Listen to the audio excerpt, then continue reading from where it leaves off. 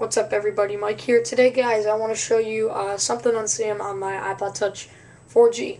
Now I don't know if this is on the iPhone 4, it could just be that the fact that it's a new display like the Retina Display.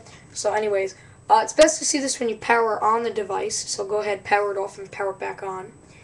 So let me get into this before I go ahead and do this. I'm seeing a little bit of malfunction if I were to come up here with my thumb and press down on the screen. Let me show you what I'm talking about. Alright, now I'm going to press this down. And you'll begin to see a mark at the top. Yeah, it's hard to see, I know. This is my bad camera.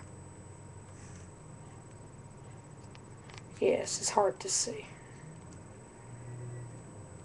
Alright, let me try it now.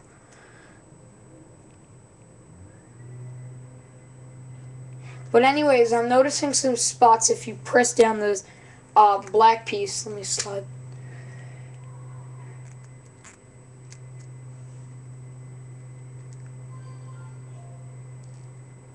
It's almost like it gets brighter. Now, honestly, I don't know if this is on the iPhone 4.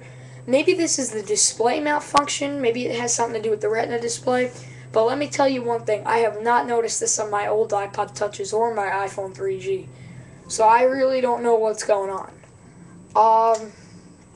So yeah, if this problem persists with you, let me know within the comments below, and let's figure this out.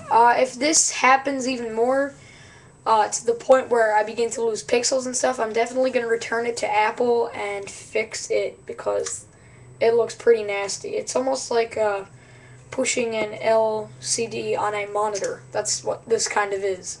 But anyways, remember to comment, rate, and subscribe. Definitely comment and let me know if this problem persists with you. Alright, thanks for watching. Peace. By the way, see if you could go get a fan t-shirt. Check out my channel for details. Alright, see you soon.